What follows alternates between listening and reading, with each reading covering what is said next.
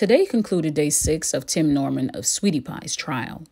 And boy, he had a time today. James Timothy Norman, age 43, decided to take the stand in his own defense. And let me paint the picture for you.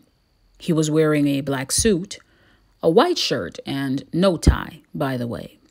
And here's what he said.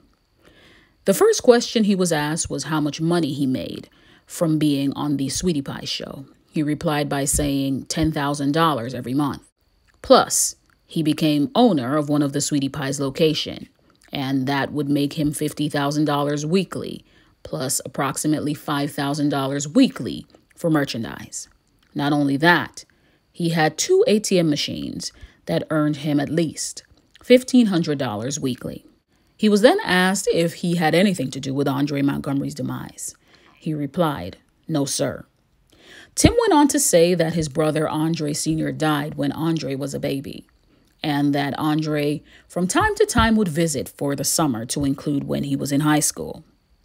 Tim's lawyer then asked him, "What was your role in Andre's life?"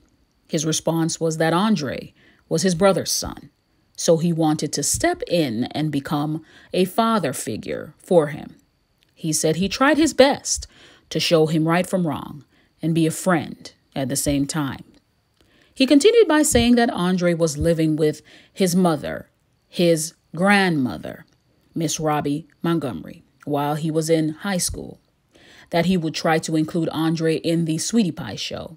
Then after he graduated, Andre went back to Texas, and he was then asked to return to St. Louis. He stated that Andre had some issues in Texas, and he wanted to make sure that everyone heard that Andre was having issues in Texas. Then he said that he moved Andre into an apartment. He added that he paid for Andre's tuition at the music school owned by Nelly, which was $30,000. Then he stated that he moved Andre into an apartment, gave him an allowance, and paid for his groceries and clothing. Tim continued by saying that when Andre got kicked out of his apartment, that's when he decided to cut him off, which was in 2015. 2015 was also the year that Miss Robbie's home was burglarized, where supposedly irreplaceable items were stolen. After this incident, Tim says that Andre disappeared, and that's when Miss Robbie hired a private investigator to find him, with no intention, of course, of hurting him. Which brings us to his involvement with Terica Ellis. Tim admitted that he was in fact in town the night that Andre was eliminated, as opposed to the text message he had between him and an attorney where he stated that he was not. But his reason for being there was to empty the safes from the Sweetie Pie's location, and that was it. He added that it was routine for him to send money to Terica because he was paying her for her services since 2009, and he was her client. He stated that he did so due to the discretion of her occupation because, and I quote, "We had a family show, so I couldn't be out at the strip club popping bottles and that sort of thing." He said that the night they met, he paid her $1,000 for her services and gave her an additional $2,000 for this boutique she wanted to open in Memphis. He also said he didn't pay her the reported $10,000 in a duffel bag, as Terica has testified to.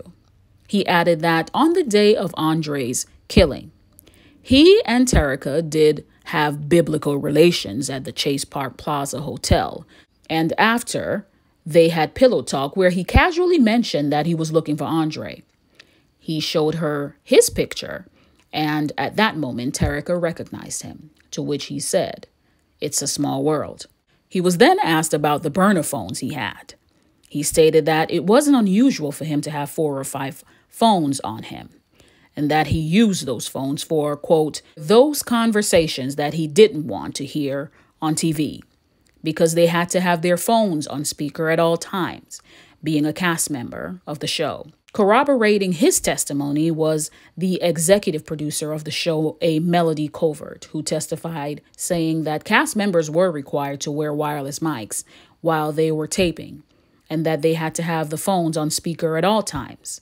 She continued by saying that some of the cast members would occasionally use prepaid phones for personal conversations. Pertaining to Travell Hill, he stated that he did in fact connect Terica with his homeboy, quote unquote, whom he identifies as Travell Hill, but only in an attempt to find Andre and retrieve the stolen items that he alleges he took. His attorney then asked the question we all want to hear him answer, and that was, did you want to kill or harm Andre Montgomery? He replied by saying, no. Then he asked him, do you still love him? With tears in his eyes, he replied, yes. That's when the defense showed those pictures of Andre posing with guns, and Tim added that he was, quote, concerned about his lifestyle. The prosecution then objected to almost every preceding question because Tim's lawyer began to paint Andre in a poor light, painting a picture of a nefarious character. All the objections posed by the prosecutor were sustained, by the way. Tim went on to say that at someone's suggestion, he got the life insurance policy on Andre. His attorney then asked about the agreement between Wally and himself pertaining to, quote unquote, doing business. And he replied by saying that he told Wally that he would do the application as a favor. Then he added on October 7th of 2014 that himself, Andre, and Wally met to complete the application. Tim also said that he himself did not fill out the application. He alleges that Wally and an associate completed the application and kept him in the dark. He added that he never told Terica or Travell that he wanted Andre dead. And the piece de resistance is that he says he had no clue that Travell was the shooter until July, when Travell himself admitted guilt. After lunch, the prosecution opened their questioning by refuting everything that Tim had listed in his criminal history, that he lied. Also, did you all know that Tim owed American Express a total of $215,821,000? Well, he does. That was mentioned by the prosecution as well. Finally, the prosecution brought back full circle the conversation about the burner phones, and the question that was asked of Tim was, if Terica wasn't a part of a cast, why did you give her a prepaid phone? Both sides rested, and the closing arguments will commence tomorrow, so stay tuned. Let me add one thing, that Miss Robbie was going to be a witness for her son's defense, but the prosecution opposed her testimony as being irrelevant, and when asked by reporters if she would like to comment, she declined. If you haven't already, remember to like the videos as it helps to support our channel. Subscribe and turn on your notification bell, and please watch when you're notified. I'd really appreciate it. And lastly, stay tuned for more. I'll catch you in the next one. Take care.